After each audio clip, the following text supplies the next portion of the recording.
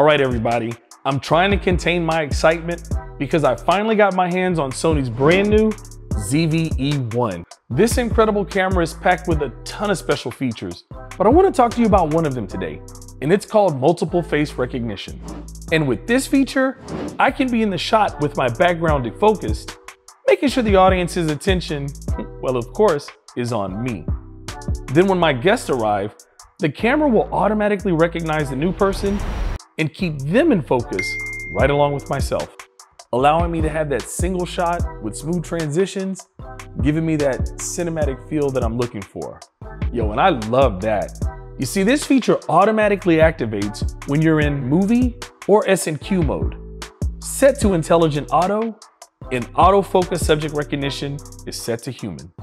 Now, as I said in the very beginning, the ZV-E1 is packed with some incredible features.